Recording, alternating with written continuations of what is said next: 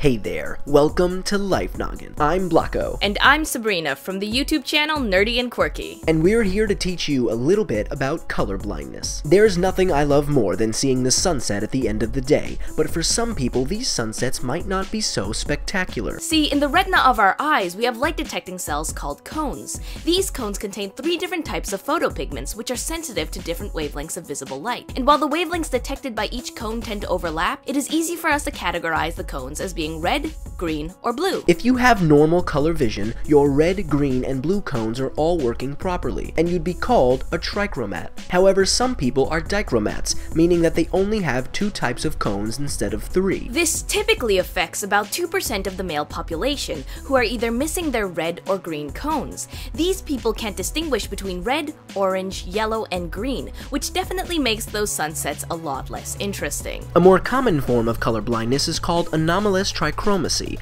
which affects about 6% of males. And this is where the famous red-green color blindness belongs. People with this have all 3 types of cones, but some of the wavelengths covered by the green or red cones are shifted. And if the wavelengths from the green cones are shifted, you can think of the person as being green weak. It'll be hard for them to notice small differences between red and green, but it's not as severe as dichromacy. And since the red and green pigment genes are located on the X chromosome, men are much more likely to have color blindness. After all, women have 2 X chromosomes, so both would have to be defective for them to be colorblind. So if you are a man watching this, take a look at this picture. If you can see a 2 in the center, you probably have normal color vision. But if not, you may want to go to the eye doctor to get officially tested. Contrary to popular belief, color blindness doesn't mean that you see the world in shades of gray. That does happen sometimes, but it's much less common. Anyway, so tell me in the comments, if you had to describe the color green to someone who's colorblind,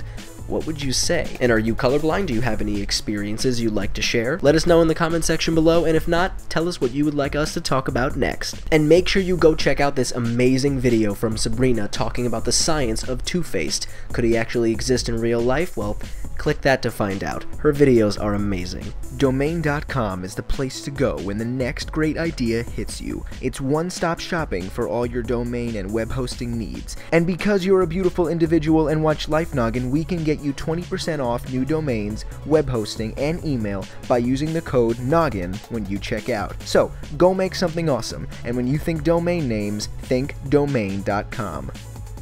I'm Blocko. I'm Sabrina. And this has been Life Noggin. Don't forget to keep on thinking.